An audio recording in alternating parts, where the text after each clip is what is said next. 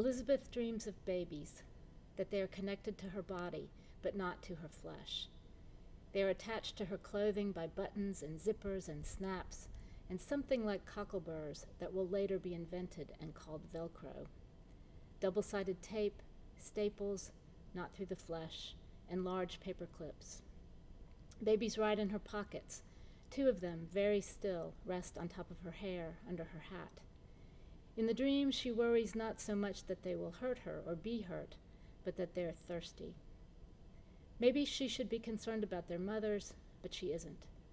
She wonders if they could all have the same mother. She doesn't even think about their fathers, though she is, in the peculiar atmosphere of dreams, aware that she is thinking about them. She tries to look at their faces, but they squirm and twist away.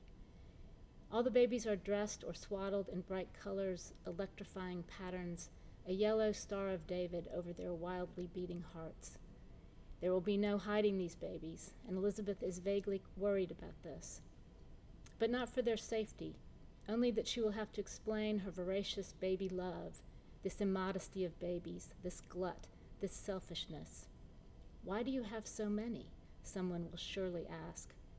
What she thinks but will not say is, because I can, because no one will have suspected this of me.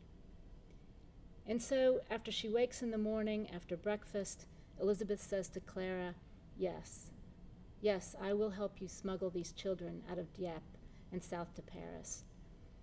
And she decides she won't say or think anything more about Ernst von Roth and his Polish lover, or Sigrid and her marriage of convenience. She won't be afraid of what comes next, and she'll try to stop rushing here and there like a sandpiper and settle down somewhere and finish a book of poems.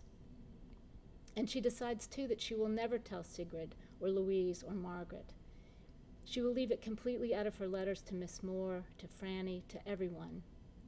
If the story of her life is ever written, this episode will not appear, although she suspects some clever sleuth will uncover it, but not for years after she's dead, half a century, or maybe longer, after everyone else is dead too. Except for these babies, who will have grown up perhaps knowing that 2 women saved them, or maybe just one woman, Clara. They will tell their own children, the Countess Clara Longworth de Chambrun single-handedly brought us from the north of France to a convent in Paris, thus saving our lives.